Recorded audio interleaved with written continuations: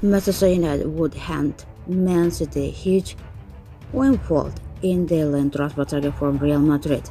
Manchester City would receive a whopping 40% of the transfer fee should Real Madrid decide to sell Brahim Diaz to Manchester United. The 23-year-old is currently linked with a move to Red Devils, but close to half the sum they would have to pay will go into the bucket on their city rival, it is reported. The playmaker, who is currently on loan with AC Milan, is still yet to decide whether to stay with Real, where he has 3 years on his Euro deal when he makes a return, or both a move to the Premier League giants.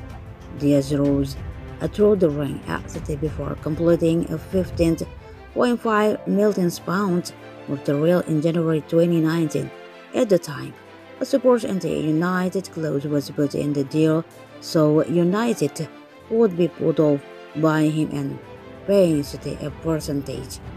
The Gazzetta dello Sport and Italy, outlet known for their taste, two clubs in Milan, have reported that the clause is still valid, while they also said that Arsenal can complete the deal for the player for £19.2 million at the end of the season, making 3 years on loan with Stefano Poli side a permanent one.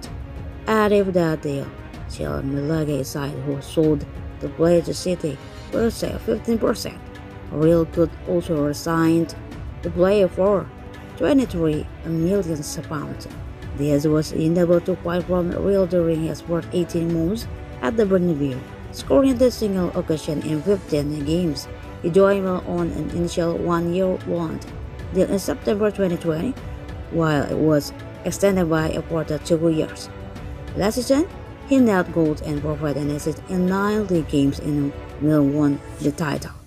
City manager Pep Guardiola said to the player back in 2019, like I said many times, I don't want people that don't want to stay here. With Brahim, everything we have done with the Bill, what an end with Jadon Sancho. Important players, and we did absolutely everything. The only one who decided to stay is Bill. We wish him all the best. Real Madrid is not a bad step, so hopefully he can take the minutes he wants and that he didn't want here for many reasons.